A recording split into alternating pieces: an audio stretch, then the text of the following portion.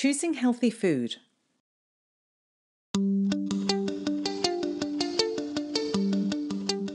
Most adults and children require 2 serves of fruit a day. There is no need to label read for fruit, as all fruit is healthy, as it is high in fibre, rich in vitamins and minerals, and most fruit has a low GI. A serve of fruit equals 1 medium piece of fruit, 2 pieces of small fruit, 20 grapes or cherries, 1 cup of diced or canned fruit, drained from natural juices, small serve of dried fruit.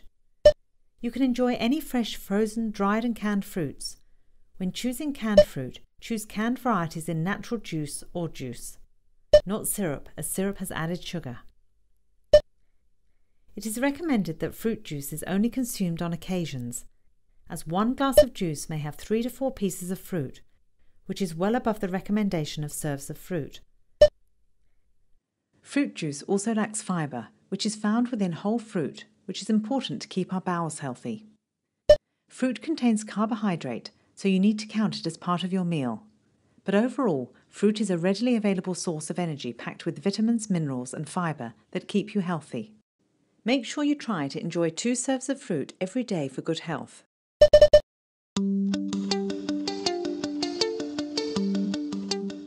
All vegetables are very important as part of a healthy diet, as they provide essential vitamins, minerals and fibre. Most adults require 5 to 6 serves of vegetables a day, with most children requiring 2 to 5 serves. A serve equals half a cup of cooked vegetables, 1 cup of raw green leafy vegetables, half a cup of cooked, dried or canned beans.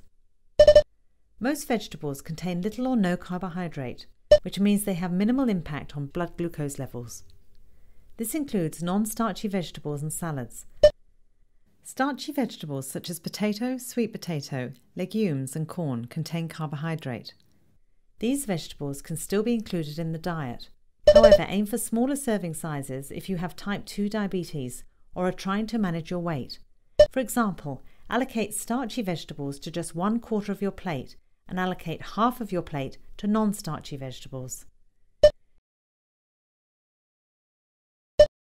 Choose all fresh, frozen and dried vegetables. When choosing canned vegetables, choose the lowest in sodium and fat. Choose a variety of different types and colours of vegetables, as different types provide different vitamins and minerals. Low GI starchy vegetables include corn, Nicola potatoes, charisma potatoes and legumes. Frozen vegetables are useful to keep in the freezer for when fresh vegetables are not available or in season. Vegetables are generally very low in energy, and eating vegetables as part of a balanced diet is one of the easiest things we can do for achieving better health and well-being. Make sure you try to enjoy 5 serves of vegetables every day for good health.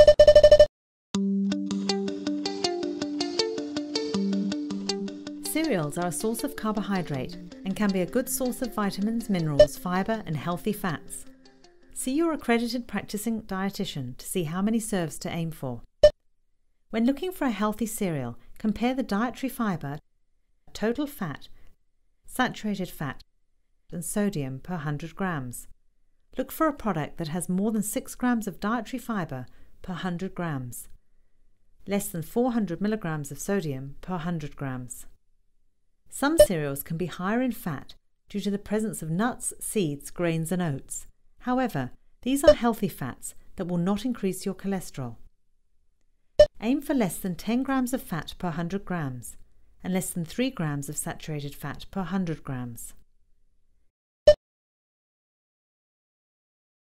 Healthy breakfast cereal includes rolled oats, oatmeal, untoasted muesli, whole grain cereals, bran-based cereals. Highly processed cereals can be low in fibre and high in salt, and should be eaten in moderation or replaced with whole grain cereals that ensure an adequate nutrient intake. Cereals are relatively inexpensive, nutrient-dense and convenient foods which can be recommended to form part of a healthy and balanced diet. Certain processed cereals can also be high in added sugar, which can affect blood glucose levels. It is recommended to always look at the ingredients list to see if the sugar comes from the natural sources like dried fruit or through added sugar.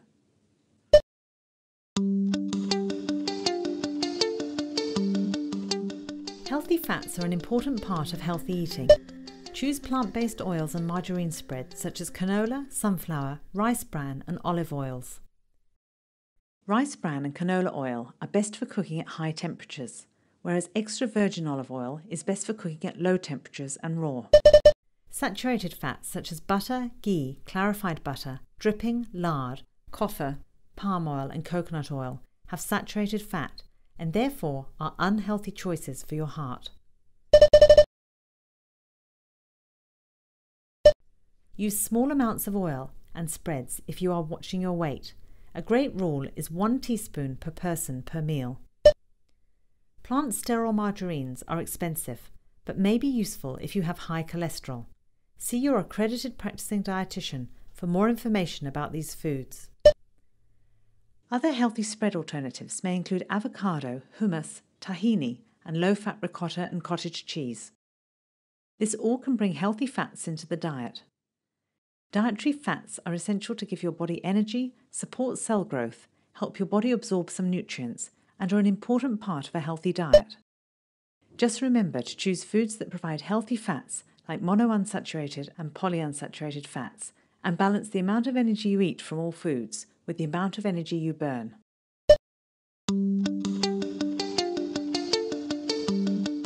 Milk, yogurt and cheese products provide calcium for healthy bones.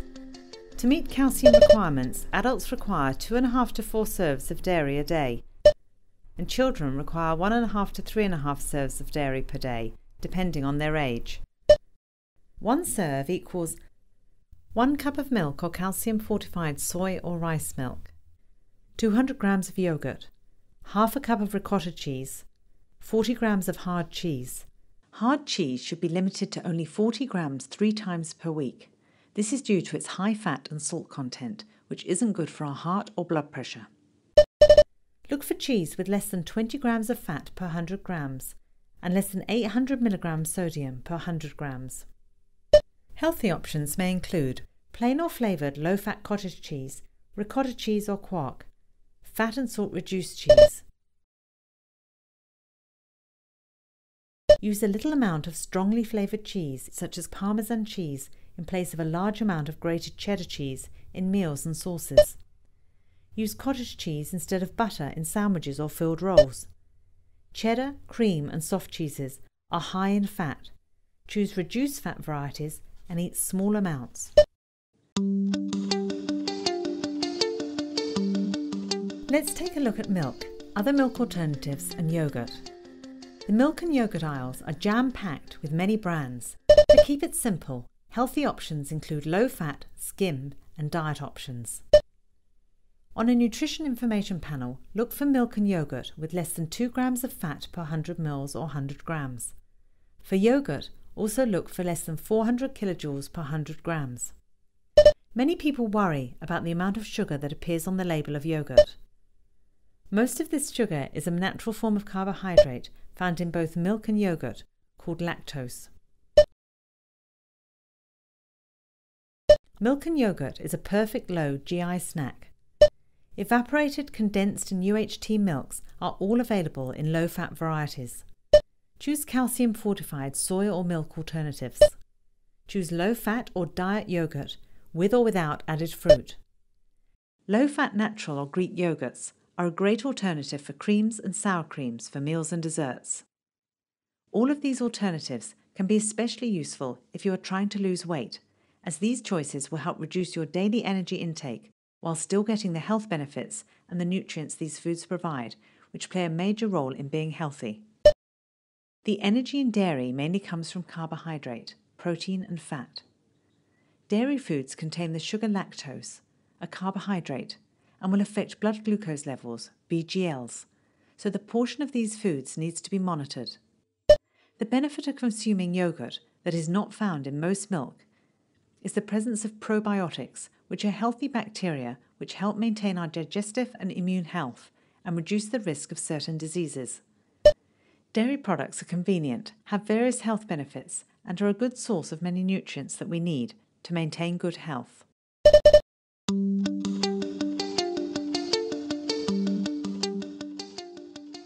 Protein foods such as lean meats, eggs, legumes and tofu have various nutrients and are important for growth and the repair of muscles.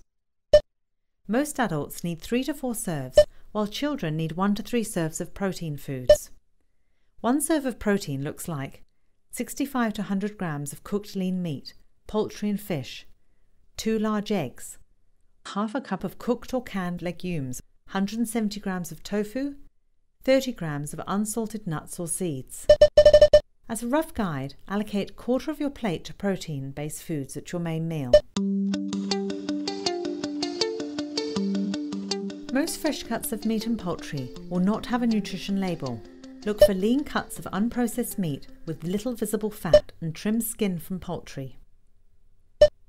When shopping for healthier options of processed meats, look for less than 10 grams of total fat per 100 grams, less than 3 grams of saturated fat per 100 grams.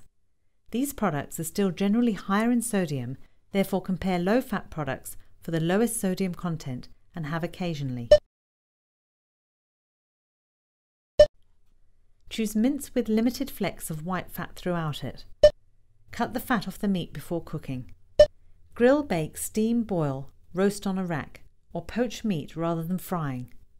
Skimming the fat off the top of casseroles, stews and mince will lower the fat content of your meal. Add extra vegetables or legumes to make meat go further. Use leftover cooked meat for sandwiches or tinned fish, instead of processed meats that can be high in sodium. Sausages, saveloys, luncheon sausage, bacon, pork bones, brisket and salami are high in fat and salt, which can raise your risk of certain health problems. This means these types of meat should only be chosen occasionally and eaten in small amounts. Meat that is lean with the extra fat and skin removed is a good source of protein, vitamins and minerals, and is one of the main sources of vitamin B12.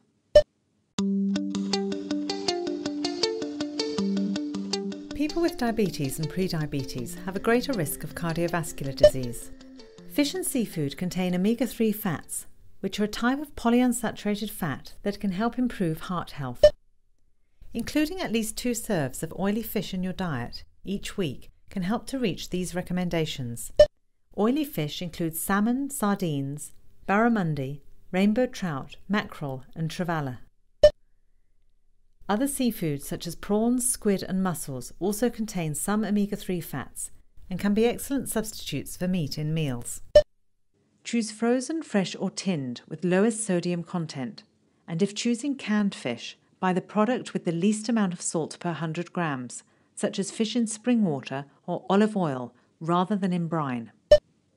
Healthy ways to enjoy fish and seafood include baked, poached, grilled and steamed, and should be included in a healthy eating plan to increase the benefits of essential fatty acids such as omega-3, which may reduce the risk of diseases and are essential for life. Try to include seafood in your diet at least 3 times per week. Eggs are another suitable protein source. Eggs contain cholesterol. However, dietary cholesterol is poorly absorbed by the body. Therefore, this does not affect your cholesterol level. Eggs are a nutrient-dense food and are a natural source of at least 11 different vitamins and minerals. Eggs are versatile, relatively inexpensive, and can be prepared in different ways to suit your tastes. Eggs can make an important contribution to a well-balanced diet, as they are a protein-rich food, but they also contain fats and cholesterol, so should be consumed in moderation. It is recommended that we can enjoy up to 6 eggs per week as part of a healthy, balanced diet.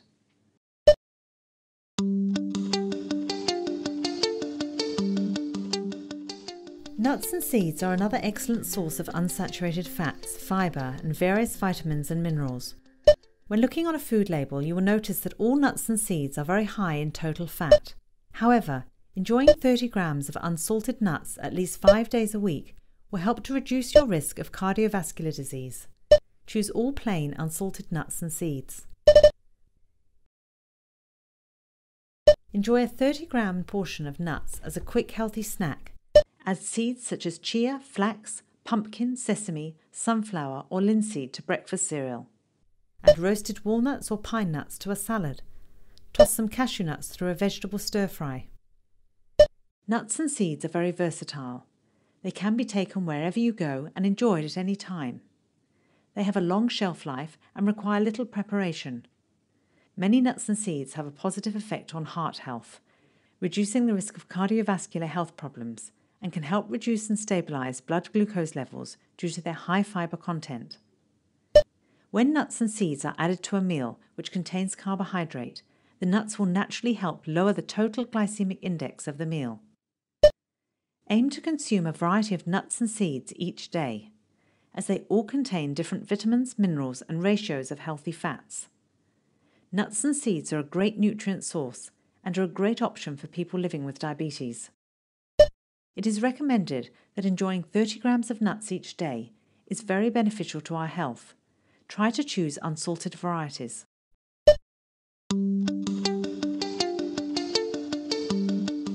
Legumes, including peas, beans and lentils, have a low GI and contain soluble fibre, which can help to lower cholesterol levels. They are also a good source of nutrients and are a great meat substitute. It is recommended that you start to include 2 serves of legumes a week, then increase up to 4 serves. 1 serve equals half a cup of cooked beans. This is also a serve of carbohydrate as well as a serve of protein. Choose tinned or dried legumes with no added fat and compare products for the lowest in sodium. Legumes such as red kidney beans, chickpeas, split peas, lentils, pinto beans, soybeans and baked beans can be added to soups, stir-fries, casseroles and salads. Rinse canned legumes with water to reduce the sodium content. Legumes contain low GI carbohydrates and protein, which keeps you feeling fuller for longer and provides a slow, steady source of glucose instead of the sudden surge that can occur after eating carbohydrate-only foods. Legumes are cheap and readily available to use and are very easy to cook from scratch when you purchase them dried, but you can always buy them pre-cooked and canned to save time and for convenience.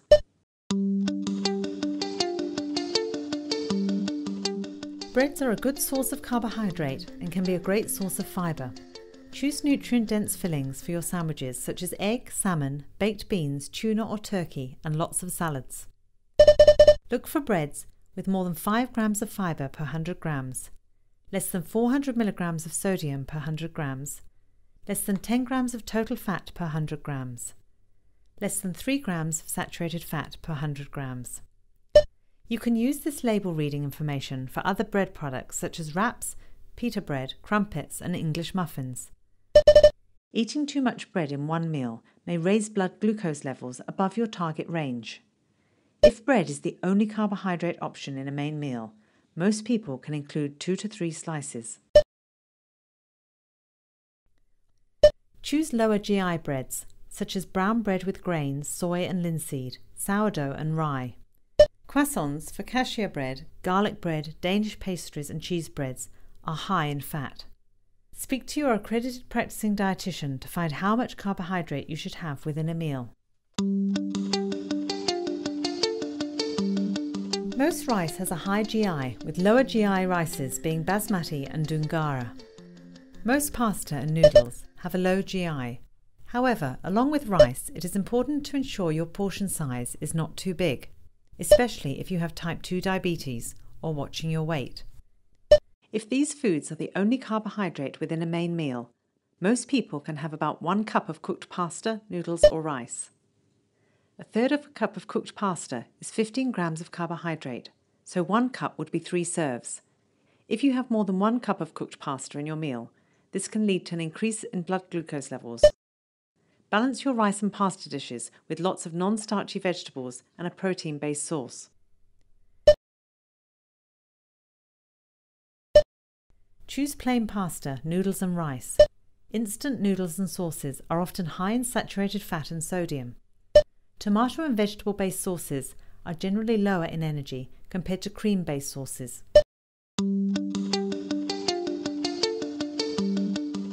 For healthy everyday snacks, enjoy fruit, milk drinks, yogurt, nuts, seeds, bread and breakfast cereals.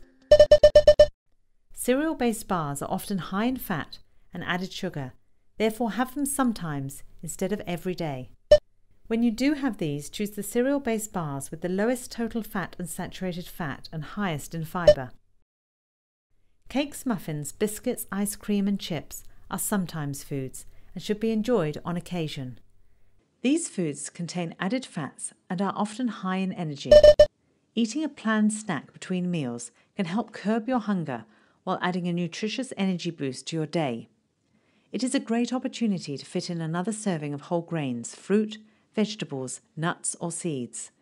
Choosing snack foods wisely and monitoring portion sizes will help to optimize blood glucose levels and give you the sustained energy you need to get through the day. Remember that healthy eating for someone living with diabetes is the same healthy eating recommendations for everyone. Enjoy a variety of food from the 5 food groups. Choose foods that are low in saturated fat, salt and added sugar, and try to choose carbohydrate foods with a low glycemic index, which will help with managing blood glucose levels.